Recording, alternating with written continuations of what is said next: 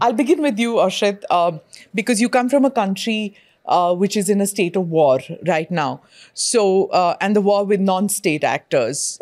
So after the October attack, the Hamas attack, would you think, or would you term it a global failure that there has been no coherent strategy to contain non-state actors? Well, I think that Israel right now is in the middle of a multi-front war. We are fighting, Israel is being attacked from 7 different arenas, not only Hamas in Gaza, we have Hezbollah in Lebanon, we have the Shia militias in Syria, the Houthis in Yemen, and also the terror threat from the West Bank, mostly by Hamas element. And all of these, the country that's shaking the curtains behind all of this is, of course, Iran, as part of its, strategy, the axis of resistance. And I think that what we see today is definitely a major failure of the world to understand the problem. Look what happened, for example, in the Red Sea. Take example, the Houthis example. Iran is using its proxies. And if you look at the Houthis and the relations with Iran, Iran relations to the Houthis is relatively new. It's very opportunistic. The main core of Iran was Syria, was Iraq, not Yemen. And they were investing in Yemen in a way to get an additional outreach in the region. And in many ways for the Iranian, it was like a very modest investments in regional forces that reject the status quo. Well, what the Houthis are now doing, they're trying to definitely show the military capabilities, their willingness to fight. They're trying to, and in many ways, to leverage the negotiation status with Saudi Arabia, increase their position in the eyes of their external patron, which is Iran. But in any case, I don't think there is no cause or grievances that justify the continuation of attack that disrupt the freedom of navigation, that affects global supply chain, the global trade. And I think the first thing we need to do is definitely address the radioactive she-elephant in the room. And by doing this, there's 2 ways. I believe there's 2 ways to tackle this twofold framework. Which one of them is direct actions against the proxies. For example, with the Houthis, look what's happening. I think we're still in very defensive mode when it comes to that. Shooting on deserted dunes once in a while, that doesn't really mean taking an action. Every day. Japanese, British-owned ships are being attacked. And it's not even just Israeli, with Israeli connection. They even, nowadays they lost even the motivation to justify that it's related to Israel. Nowadays they're just attacking every ships. Every day we see even Indian cruise ships being, kidnapped, hijacked. So we need to do something about it. But the question is, what you're going to do about it? Are we going to think about a coalition, an organization, a bigger platform that will fight terrorism? Do we have this need at this moment? What we see today, we see that terrorism is affecting each and every one of it. It's not the war in the Middle East, because what the Houthis are doing right now in the Red Sea is it will affect everybody in the world when it comes to food prices, when it comes to the good prices, everything will be affected. And if you see that, we have to address also the octopus head, which is Iran. We can't, one should not think that just direct action against the non-state actor will be enough. We have to do something about the sponsoring states. And Iran is one of them. If we will not do something about it, definitely Iran will continue to challenge the international system and, of course, the West. So it's a global war which isn't ending, war on terror. Max, I'm going to come to you. You're the author of Rules for Rebels, The Science of Victory in Military History, study of terrorism and insurgency. And what Oshrit was saying was, it's not just non-state actors. This element has more than that. How do you see a strategy forming globally? Or do you see it happening at all? So I want to make a comparison between how the world, especially but not limited to the United States, responded to 9/11 compared to the international response to Operation Al-Aqsa Flood, the attack on October 7th. In the immediate aftermath of 9/11, there was tremendous cohesion internationally and within the United States around the very basic idea that terrorism is bad and that the world should do everything possible to counter the terrorists. There were a lot of mistakes made after 9/11, particularly with the Iraq War. There was some overreaction in terms of civil liberties inside of the United States. But the basic premise that terrorism was bad and that we should support the leaders of our countries in order to, destroy this threat was highly prevalent. And I think that I actually took it for granted because I've been appalled by the international response to Operation Al-Aqsa Flood. In the United States, never did I see pro-Al-Qaeda rallies after 9/11. You certainly didn't see them, mobs of thousands of people in the streets with signs of foreign terrorist organizations as designated by the U.S. State Department. You didn't have people calling for intifada, not just around in distant countries, but locally, the global intifada. There is presently incitement inside the United States and many other Western countries like Canada, like Australia, Western European countries in London and Paris. In all of these major cities, you have large numbers of overt terrorist supporters. It is not uncommon to see big posters with Hamas leaders being shown.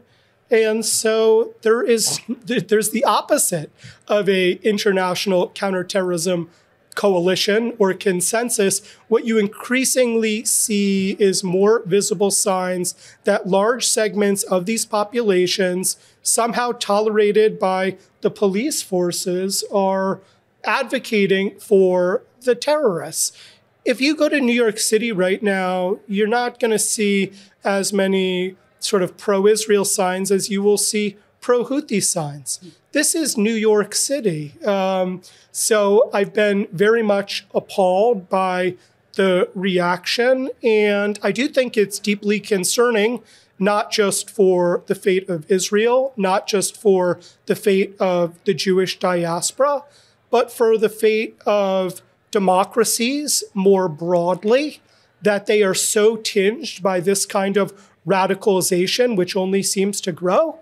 And frankly, the terrorists couldn't hope for a better response. Sushant, I'm going to come to you. We've spoken about 9/11. We've spoken about the October 2023 attack by non-state actors.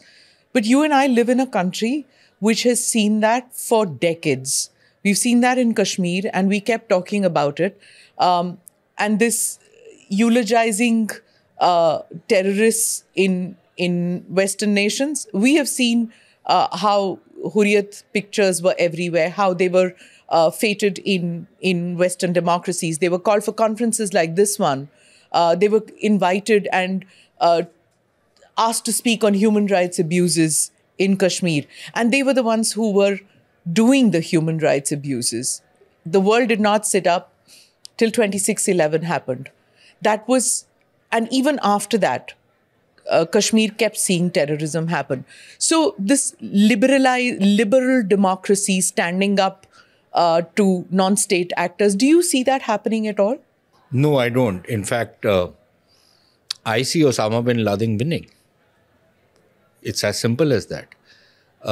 And for me, it was quite shocking, apart from all the demonstrations we've seen in Western capitals, where villains are actually being made into victims. For me, it was shocking to see suddenly that trend start off, that letter of Osama bin Laden to United States, and all the so-called young people, say that Osama was such a great thinker. The guy was a mass murderer, and suddenly you are putting him on some kind of a pedestal. You've got to be completely off your mind to be doing something like this. But again, then when you speak about the Indian experience, I think the problem with this fight on terrorism is there's no clarity on how to fight this. We're talking about non-state actors. These are not non-state actors. These are not para-state actors. These are more than a state. We're talking about the Houthis, for example. Even if the Iranians were to pull out support tomorrow, Houthis have their own agency. What about the international system that everybody, we keep going to conferences and we keep hearing about rules-based order. Nobody ever answers who's going to enforce the rules. And the rules become fungible, that if I don't like somebody, I'm going to ignore, what somebody else is, what a terrorist organization is doing out there. If I like somebody, I'll weigh in. And when you start having these kind of standards, then suddenly, then it's every man for himself. So we haven't been able to forge a kind of a sustained and systematic effort against this menace. Secondly, I don't think we understand it adequately. We don't understand the kind of death cult many of these terrorists belong to. They revel in death. So if supposing you want to take out, and the Houthis are affecting, it is a global problem now, right? It's not limited to a local area. Now, if they're doing what they're doing, and I agree that if you're going to go and bomb a few camel tents, and as George Bush very loose in one of his moments, he said very lucidly that, look, I'm not going to use a $10 million missile to bomb out a $10 tent. But that's what you're going to be doing with these guys, with many of these guys. Even if you're taking out their batteries, they've got the kind of technologies which are so disruptive that they can hold the entire global economy, or at least a substantial part of it, hostage. What are you going to do about it? How are you going to start enforcing these rules? Yeah, Iran might be one answer, but we haven't really understood how to fight this at an ideological level, at the level of building up narratives, of saying that this is not acceptable. And for example, on the October 7th attacks, it was horrific what happened. And yet, suddenly it is all about what's happening in Gaza, not about what provoked those attacks. And it's that, why are you overreacting? Now, what is an overreaction? At what point of time does a reaction become an overreaction? Nobody adequately explains this, So these are familiar tropes which are used by the so-called left liberal lobby, which is dominant. No, it's not just left liberal. I have seen even diplomats, Indian diplomats also talk about this. What makes you think they're not left liberal? Okay. I've seen retired Indian diplomats also say that there should be some restraint, maybe allow humanitarian aid use channels, and that's how it can become acceptable. But right now, what's happening in Gaza becomes unacceptable.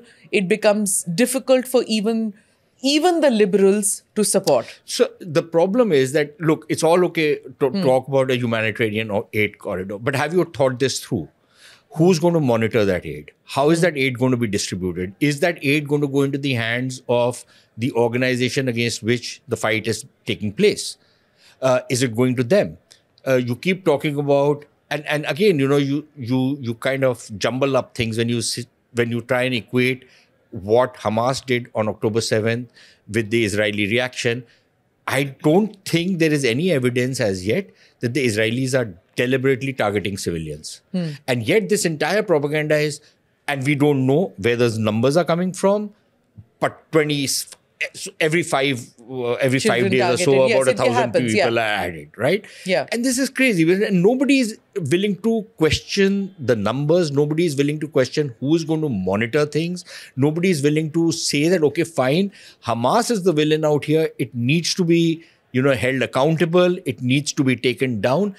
Why isn't anybody talking about it? And why is, and I'm glad the Indian foreign minister spoke about it the other day. At the Munich conference. Yeah, when he said that, look, why is the release of the hostages not an important issue? Why is it not a critical issue?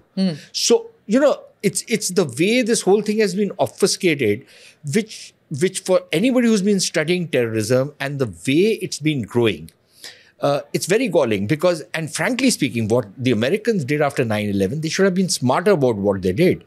But what we are now seeing is that the global footprint of these organizations has actually spread. It's not got constricted. Okay. We might have constricted it in Syria, but then it's expanded throughout the whole of Sahel. We might have limited it in some other quarter, but then it's expanded somewhere else. It's like that balloon which keeps, you press at one end, it blows up Balloon at and another octopus. end. That's what it's coming to. Oshrit, I'm going to, I want to add to what Sushant was mentioning, how the world should handle and combat terrorism. But I feel like when we use the word in this context, like, what are we referring to? The world not necessarily has the interest to fight terrorism. There are few countries basically that use terrorism and crime as their national instrument. So there is no global will for that. There are a few countries in the West and also in this part of the world, and India is included in that list, that want to fight this phenomena. What the world needs to do is prioritize international cooperation. We need to enhance intelligence sharing and also enforce some economic and diplomatic measures. And in my eyes, intelligence sharing is the critical one, because if countries will share intelligence, we'll know more about we'll be able to track their financing, their training, the logistical support provided by the state sponsor for these non-state actors. And by that, we'll be able to disrupt the terrorist networks and also hold the sponsor accountable. Second thing, which is most important, is the diplomatic pressure. We need to use targeted sanctions, diplomatic isolation to make sure and use all the diplomatic channels to utilize and make sure that to convey the message that there will be a clear and very strict consequences for supporting terrorism. That's what the world needs to do. And unfortunately, if you look what's happening in the war in Gaza, you see, seems like Iran find the ultimate formula to act through its proxies without even paying a price for its behavior. That's what is going on right now. And what we need to do is, I feel like the world needs to, first of all, recognize the threat and be courageous enough to act and do something against it. Max, let me come to you. When we talk about the world coming up with strategies to combat terrorism, one, when you say war, you should know who the enemy is. And my enemy is not necessarily the enemy of, say, the UK. So if you want to do intelligence sharing, for example, against the Hamas, they may not do it because street is dictating terms to the state in many of these countries. So why will they share intelligence? Why will they do economic blockade? Why will they put diplomatic effort when there are street protests by tens of thousands of people in support of Hamas? Yeah, it's a good question. I think that the truth is Hamas is quite popular and the Jews are not. And this is not just true about Jews in Israel, it's Jews in the diaspora. You know, when Not in India. No, not in India. You've talked about that. India Yes. is a very rare exception. I'm a huge India fan. I think India is one of the very few countries that actually, rhetoric aside, genuinely prioritizes counterterrorism. India is a very strong ally both of the United States and of Israel. I think that there are, frankly, a lot of similarities between India and Israel in terms of the industriousness of the people, in terms of also their view towards counterterrorism. So I'm definitely appreciative of India's role in this, including the Modi governments. I think but, I just want but there really isn't going to be threat sharing, intel sharing in cases where there isn't a consensus around who the terrorists are. And so for Hamas, this is a insurmountable problem.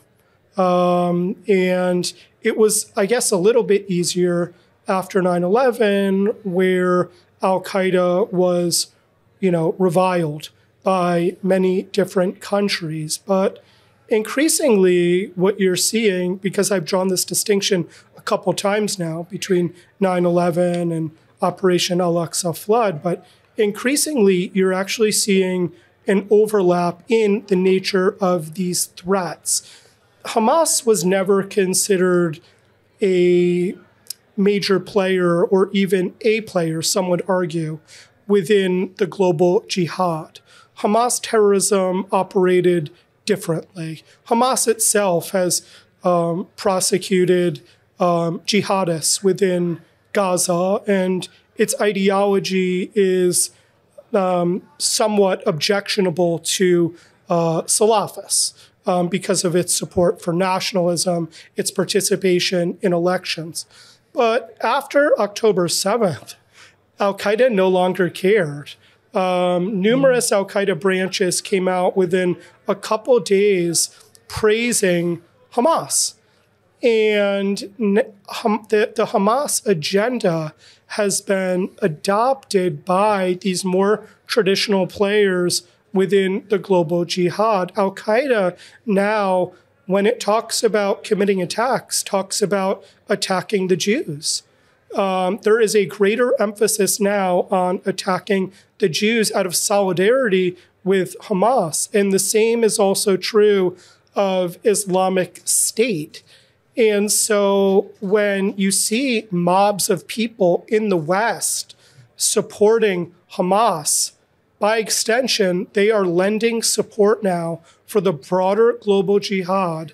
I view them as friendly with Al-Qaeda and ISIS. And for that reason, Hamas truly is a threat to India, the threat to the West, a true international threat because of its leadership position that it has assumed over the past several months. A defeat, or as close as we can get to that, a huge blow against Hamas in Gaza, a successful operation in Rafah, will not only harm Hamas, it will also harm Al-Qaeda and Islamic State. We should all be rooting for that, but unfortunately, many in the West are not. Can I just add something? Yeah, sure. You know, it's very important for people to understand, and this is one of the big failures in the war on on terrorists, that there is this constant hair splitting, that, you know, the ideology of one group is different from the other. One group belongs to one doctrine, school of doctrine. The other is from another theological stream. You know, they'll have their differences. But if you look at every single terror group, from Morocco to the Moro Islands in Philippines, there is a single continuum in them. They are coming from the same ideological stream. Their minor differences is what the MNCs would call, you know, act local, think global. That's the ideology, basically. That's how they are all operating. So if Hamas has suddenly become the leadership role, if tomorrow you decimate Hamas, some other group will carry out a very audacious action and will become heroes. So the point is that until and unless you're not going to strike at the root from where this is arising, you're not going to get a solution. And there are, look, so for example, if the Saudis were taking action against the Houthis, what did the West do? Today, suddenly everybody is waking up that Houthis are the bad guys, they're a terrorist organization. The poor Saudis and the Emiratis were trying to clean it up. Okay, maybe they botched it up. They didn't clean it up properly. Maybe they didn't have a real battle plan on how to go about it. But the fact is that they were starting to act. And what did the West do? They kind of came down on them like a ton of bricks. All the New York Times and others were publishing story after story about this great humanitarian tragedy. Yes, there was a humanitarian tragedy taking place in Yemen, but it wasn't of the making of the Saudis and the Emiratis, right? And yet they were pilloried. Now suddenly everybody is running for cover because now the Americans want to bomb the Houthis, the Brits want to do it, everybody else wants to do it. And the Saudis and the Emiratis are saying, okay, go now ahead, it's everybody's funeral. Yeah, go ahead, do it. Because, you know, when we were trying to clean it up, that time you guys were, you know, dissing us. So there is this basic fundamental problem which is, I think, preventing and which is allowing these guys to actually grow so much bigger. And you name the place, they're there. And it's spreading at an alarming speed. Oshrit mentioned, I'm going to come to you, but Oshrit mentioned going after finances. Now, that is one way of doing it. First was that you don't know who the enemy is. So first you find out who the enemy is. You've said how it can be done. going after the finances. Now, we've seen what's happened with FATF, right? You take one organization or you take one country, which is terror supporting country, it goes from gray to pink to lavender to black. It just goes into various colors. That's all we have seen. There is no teeth in FATF. They just don't take the action. So how does one go with the legal aspect to it? So FATF is number one, a somewhat informal organization, not really because it has no teeth, it has no enforcing mechanism. But I agree, financing is an extremely important part of cracking down on terrorism. But it's just one of the conditions. It's a necessary condition, but not the only necessary condition. There are a number of other conditions that have to be put in place for it all to be working together. So if you're only going to focus on financing, so for example, for the longest in India, our attitude was that go after the weapons. The weapons are important because that's what causes violence. Financing doesn't matter. Suddenly we woke up to the fact that financing creates a terror ecosystem. We've seen that in Kashmir. Now, the good thing which this current government has started doing is cracking down on financing. That does not mean that they're not going after the weapons. That does not mean they're not going after the organizational structures. That does not mean they're not going after the rest of the ecosystem, the schools and other things that organizations like the Jamaat-e-Islami and others had set up. They're going after all of it, but they're going after the financing as well. And once you start cutting off the financial stream, a lot of things start falling in place. But it all has to be done together. You can't go after one and say, okay, fine, if I do this, the rest will fall in place. So I think, at least in India, to a great extent, that realism on how to tackle this problem has come, and we still haven't gone the distance. There's still a lot more that we need to do before we get over it, but at least we're starting to get there. Okay. I don't know about the West. I think they're losing the battle. I want to add yes, sure. Was saying, I think one of the problems, he was talking about financing, is the definition, how we would define a state sponsoring terror. So is Qatar is a sponsoring terror state? Because according to their investments in US, they're not.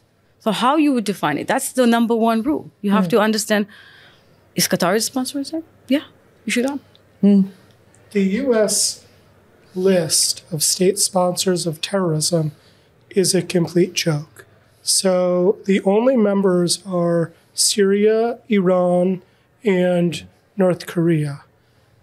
The list should obviously be expanded, and Qatar should be the first new country admitted, but not the last. I agree with you. The problem isn't a failure to come up with some definition of terrorism.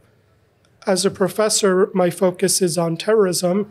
And, if you study terrorism at any other university in the United States or many other countries, you're going to be looking at the same groups, the same terrorists, the same data. We do have a shared understanding of what terrorism is. Governments are just loath to acknowledge who the terrorists are, not because there isn't a definition, but because they don't want to harm themselves geopolitically. But frankly, we would be much better off if governments adopted the same definition as terrorism scholars. Does Israel feel that it has lost the war of narratives? Is it that that they're feeling that the street in UK, that the street in the US, they are determining what the narrative on the Israel-Hamas conflict is? No, I think Israel is very, proud of its effort to defend its citizens. We don't care what other people in the streets are thinking. When people are coming to shoot at your family and, kidnapping them from home, I think the people who talk about idealism and stuff, they haven't seen that, close enough. Yes. That's what I feel. And I don't think it is a problem. I think we are concerned from the rise of anti-Semitism, which is, I think, the situation right now is the worst since the 30s of the previous century. So we are concerned about that, with the rise of anti-Semitism in the world because of October 7th, yes. what it's, caused. But, every country fight, when you fight a war, it's a barbaric game. we have to understand that you can't win the narrative. And of course, if you, dealing with an aggressor, play the victim, we are aware it's not something new to Israelis. We have a Hasbara group, public diplomacy groups that are trying to fight this phenomena in American campuses for the last decade. We are aware of it, but we're fighting with bigger octopus, I would say, like Qatar funding, Saudi Arabia funding. So those are the things that we are concerned at the moment. How we stop this. How did India win the war of narratives, if India has won the war of narratives, in dealing with terrorism in Kashmir? Can other countries learn from that? Like, can Israel learn that you need to fight that too? Or you just don't need to? First, you need to win on the ground, and then the narratives can follow. How should democracies rethink about fighting terrorism? Have we won the war of narratives? I don't know. I'm a little confused. Asking, yes. I'm a little conflicted on that count. To some extent, like maybe after Article 370, it was like, we're going to be doing this. We're going to be bringing normalcy in Kashmir, and Article 370 is how we're doing away with Article 370 is how we're going to be doing with that. And that if that meant putting people in their homes, keeping them in lockups for a period of time, not allowing street protests to happen, it didn't matter that the rest of the world said, oh, you've shut down internet. Remember, that became a big story. So here is the thing. And again, you can't compare situations. So yes, when we went ahead and did what we did, frankly, we had the same attitude as Israel had, that we are going to do this regardless of what anybody else says. Yeah. Yes, we will engage everybody, but we will press home our point and we'll press it home very, very emphatically, just like Israel is doing. But there's a difference. And one difference is that in the case of Israel, the response from Israel it's a warlike situation, right? And you've seen certain scenes of destruction, you've seen bombardment, you've seen all kinds of violence taking place. And how that plays out as far as the narrative building is concerned is very different from somebody saying, okay, fine, internet is out for 6 months, fine, there's going to be curfew if there's any major law and order problem, we're going to impose a curfew. The civilian casualties or any casualty in Kashmir after the constitutional reforms was virtually nothing. If I take you back a little bit, this was televised. This attack by non-state actors, if we say non-state actors, if we call Hamas non-state actors, this was televised and it seemed gruesome. Absolutely, it was gruesome, but it was because it was televised, it came to the homes of everybody around the world. Nobody was untouched by it. But that kind of gruesome attack, that kind of cross-border terrorism did happen for decades on end in Kashmir. We saw that it was not televised. But Smita, look at it. No, 1 second. Yeah. Hamas televised it because they knew that the constituency they are addressing would love it. And they lapped it up. Right? So would the Lashkar-e-Taiba if they had internet. Once it kind of turned around and a lot of other people expressed horror, they simply denied it. All the footage in the world has come from Hamas cameras. Yeah. Right? No, it's not some CCTV camera. It is all body cams these guys were wearing, and they were live streaming it and they were showing it to the world what they have done. A lot of people lapped it up. Hamas became instantly a global celebrity for the people who adhere to its way of thinking. It became a superpower. On the dark web, they must have become heroes after that. Forget dark web. They became heroes on Twitter and on Actually, in Jordan, they had there was this paradoxical reaction where... Sorry, what did you say? I said in Jordan, you would find a new restaurant called October 7th. Yeah. That was all over the news. People celebrated it. So sorry. Yeah, but I mean, it's very odd what Hamas did, because Hamas used their GoPro systems to capture the atrocities that they committed.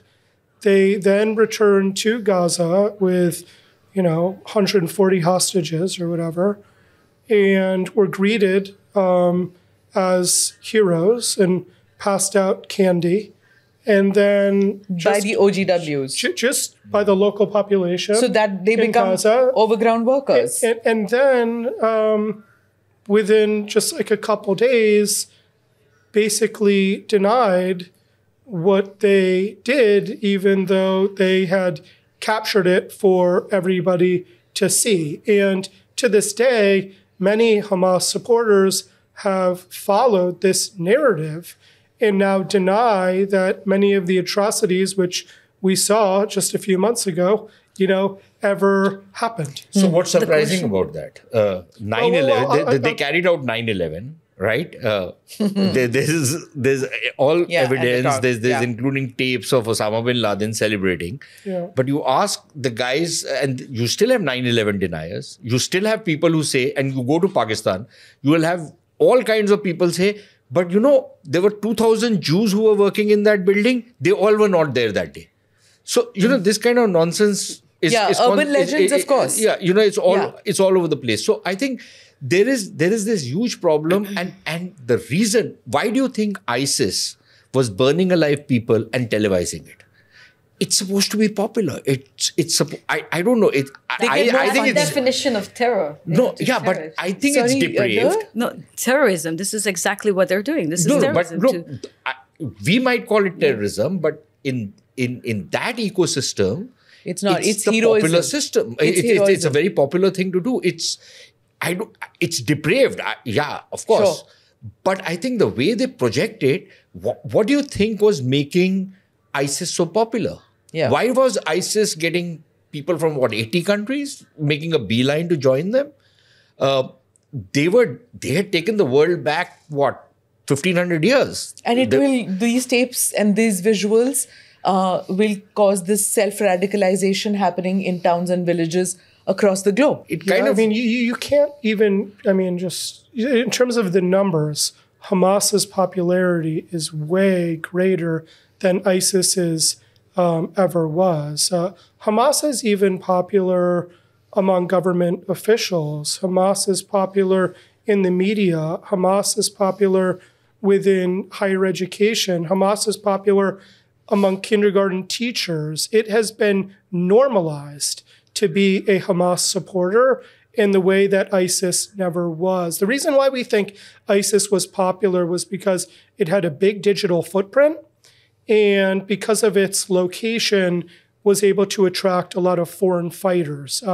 But because of Gaza's position, where Egypt is no friend of the Muslim Brotherhood, and Gaza, of course, is abutted by Israel, it makes foreign fighters getting in much, much harder. But if Hamas was operating in a country that was more open towards foreign fighters, I wouldn't be surprised if you find a bunch of American professors running there tomorrow. That leads me to the question how and when the war on terror will end, if it's going to end somewhere. You asked me this earlier, and I think that, it will not end sooner as the West expected it to end after 9/11. I think what we're going to see, the current campaign against terrorism will be nasty, brutish, and long. You see that... and you see that the attacks, the kind of attacks that terrorists will use, they will use sophisticated weapons. We're talking about germs, warfare, radioactive weapon, if not nuclear weapon. So if you ask me, and you see right now, the Muslim Brotherhood, ISIS, they're all growing in numbers. And their connections also with criminal organizations are on the rise. So, I feel like in order to really fight terrorism, we need to fight. I don't know when and how it's going to end, but I know we must fight it with vigor, with dedication. We must do it wisely.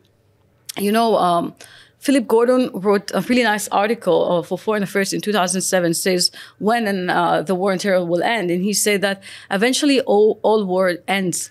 And he said that the factors that driving the international system are so numerous and so fluid, so no political system or conflict can last forever. And we can just look at history, look at the Cold War, how the Cold War ended. It ended not when the U.S. Army occupied the Kremlin. It was when the occupant abandoned the Kremlin. So when they stopped believing in this ideology. So, of course, we must fight terrorism with all our means to protect our citizens, including military power. But at the same time, the only way to fight this jihadist terror is by when the ideology that underpins it will lose its appeal. This is eventually, we must be aware of it. So these people also have. Let me say two provocative things. One, pushback. The reason why ISIS was not as popular as Hamas is today, and I don't mean to be mean or anything, ISIS was killing Muslim on Muslim, right? Hamas is killing Muslim on Jew.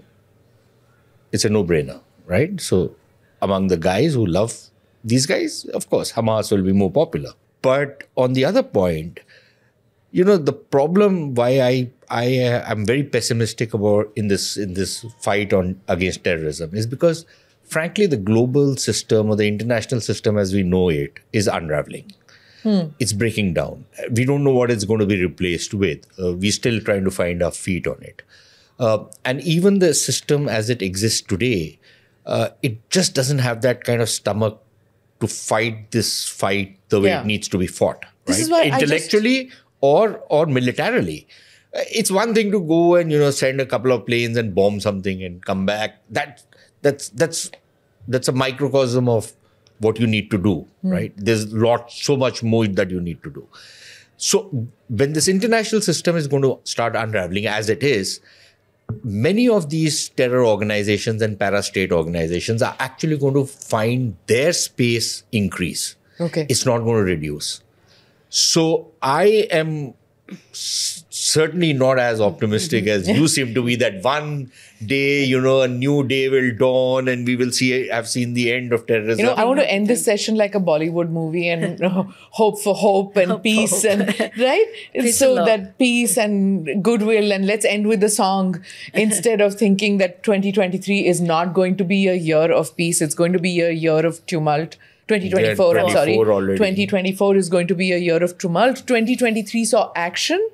2024 is the... I think you can write off the decade of the 20s, starting from 2020 COVID to what is happening now. And one had thought that there would be no wars or something. It seems like the never-ending phase of wars. Keep your fingers crossed. If you pass the 2020s, you might stay alive for longer. Otherwise, you're not going to see the 2030s. Okay. There tends to be a lot of pessimism around counterterrorism. Americans think about what happened in Afghanistan, and obviously the Taliban would continue to thrive. Americans think about the intervention in Iraq, which in some ways contributed to more terrorism, actually. But there are historical examples of terrorist groups being just absolutely taken apart. The Islamic State is currently a shadow of what it was. The Muslim Brotherhood in Egypt is much less robust than it used to be. India itself has had previously a much bigger Khalistani terrorism problem than it does now. India has scored some major successes there. In South America, the Shining Path of Peru, nobody talks about them anymore, right? Yeah. Look at the foreign terrorist organization list. Go back in history. Many of those groups are no longer around, or they're much, much weaker. I think that if Israel is allowed to take its gloves off, pursue its mission in Rafah, give it 3 months, do everything that they can to get civilians out of the way, Hamas could, if Israel is allowed to do that, Hamas will never be the same organization. So let me... but that doesn't end the problem, does it? But the first and foremost... reduces the Hamas we need problem. First and foremost is that the hostages need to come back home. And at least in that sphere, let's hope that in this year we can see that happen. So on that note, thank you, gentlemen. Thank you very much, Oshrit. Hope... you have a better impression about New Delhi rather than,